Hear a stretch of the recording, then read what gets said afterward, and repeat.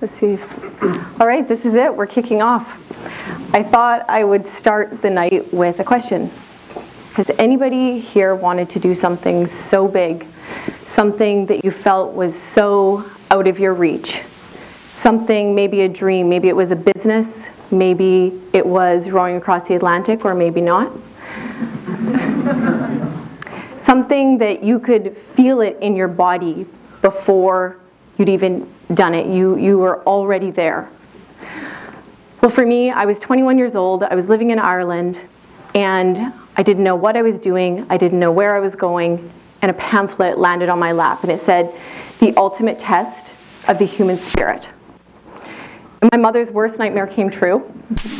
For me, I needed to know. So I rowed in a 24-foot ocean rowing boat from Spain to the Caribbean. To give you an indication, the boat was probably the length of the stage and probably came from the screen right to about this point on the stage. And myself and my rowing partner, Paul Gleeson, is actually in the crowd here today.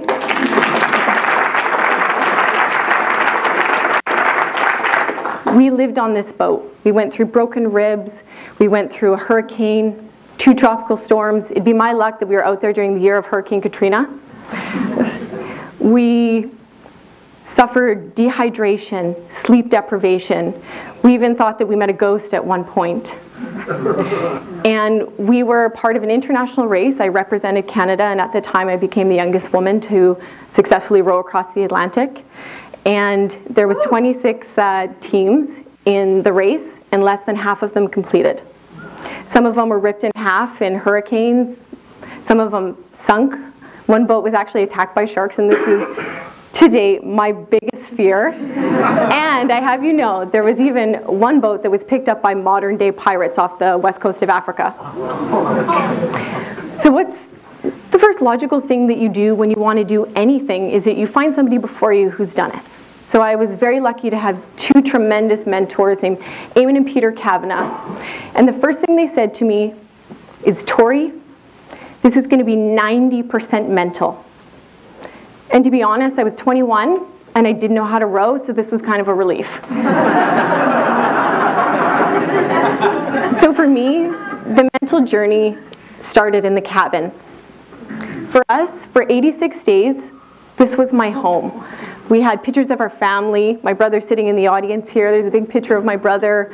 We had quotes. We had smells, like eucalyptus and lavender were my favorite, because we had to live here. The whole journey was based off of routine.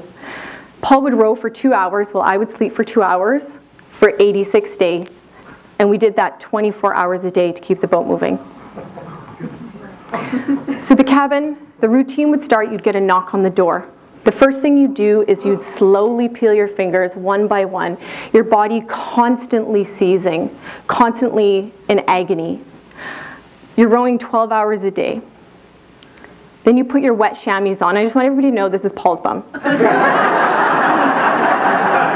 You put on your wet chamois and imagine open sores, and imagine even just being in your own house and you can't get away from the wetness. You're wet in the cabin, you're wet on the deck. Imagine coming home after a really rainy day in Vancouver and all you want to do is take off a pair of wet jeans and you have to sit on your couch in them. That's what it was like for 86 days. So as we'd get ready to leave the cabin, the last thing I'd see is the difficult you do immediately, the impossible takes a little longer. Now I had no idea that this would become so relevant. This really was the motto of our row and very much into my life. So as Paul and I would switch shifts, we created sort of an alter reality.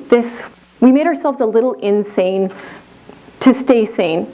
So as we'd swap shifts, I'd say, you know, how's your shift, Paul? And he'd go, yeah, it was good. I went to a rugby match with Dad, and I had a few too many pints, and Mom got pretty upset. And I'd be like, high five, don't worry about it, she'll get over it. And by the next shift, she'd be fine. So now I'm sitting in the middle of the Atlantic, completely by myself. This is the feeling of the boogeyman being under your bed when you're 3 years old. It's the kind of blackness that you can't even see the hand in front of you. Sometimes the sky, I felt that there was even holes in the sky because the stars were so bright.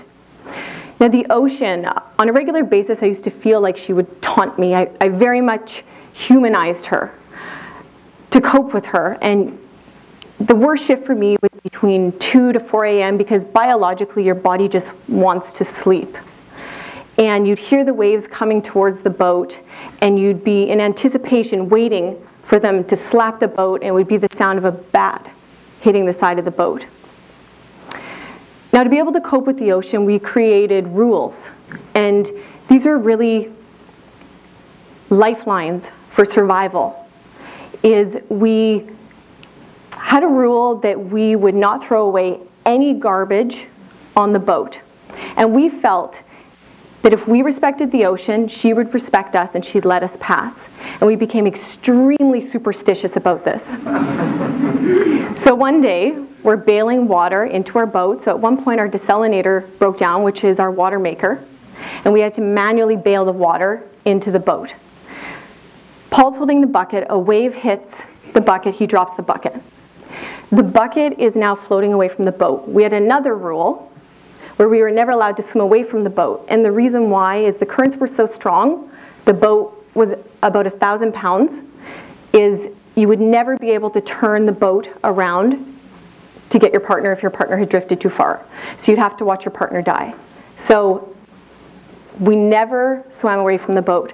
In this moment, we're sitting there, we're watching this bucket. Both Paul and I contemplated jumping in the water to get this bucket. This is the scene out of Castaway when he loses Wilson. So we're sitting there, and in this moment is pure defeat. We both felt that we had no right to pass, and at any time the ocean could take us. Pure vulnerability.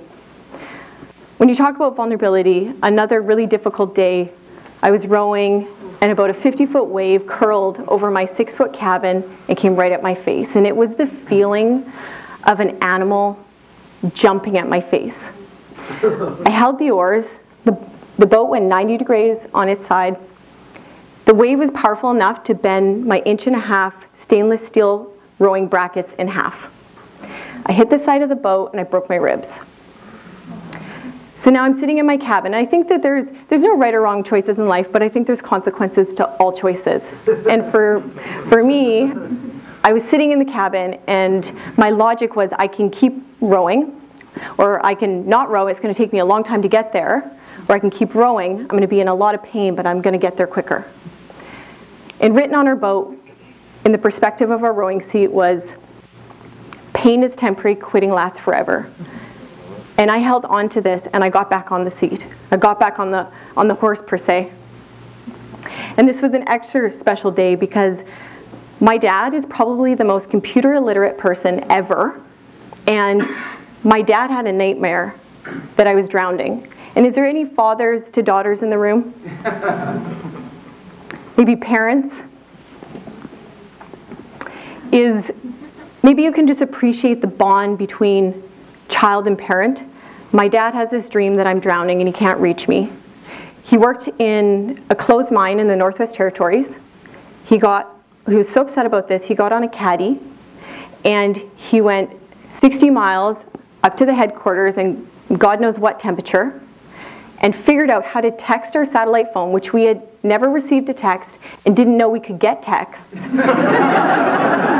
And my dad texts me, push through the pain, face the fear, you're a Viking to Valhalla and back. For my first rowing shift, I had 2 hours to row, and I was in so much pain that I just puke all over myself. And I started to recite these words from my dad. It almost became like a meditation. And until about 15 minutes, all of a sudden I couldn't feel my body. Everything was numb and my body just knew the motion. And I did this for 40-odd days. I'd puke on myself for the first 15 minutes of every 2-hour shift. And I really feel that my dad lent me his strength to get through this time.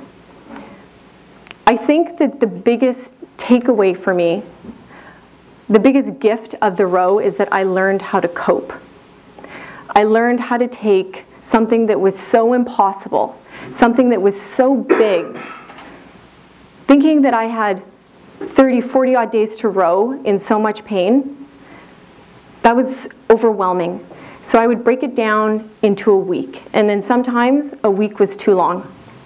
I couldn't imagine doing another week. So I'd break it down into a day, and then I'd break it down into 2 hours. And often, all I could cope with was 15 minutes.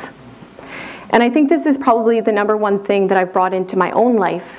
And as I was on the bus on the way down here today, I was looking around and I was thinking, well, how do people cope? How do I cope sometimes? I'm getting ready for a speech at Interesting Vancouver, and I think, distract. Maybe you're at work, and maybe you're Facebook creeping when you should be working. Maybe you're writing emails to friends. Maybe you're texting. I'm looking on the bus, and everybody's on their phone. And when you're dealing with something, and I think just human nature is to distract, and I realize that's a luxury. And I didn't have that luxury on the row.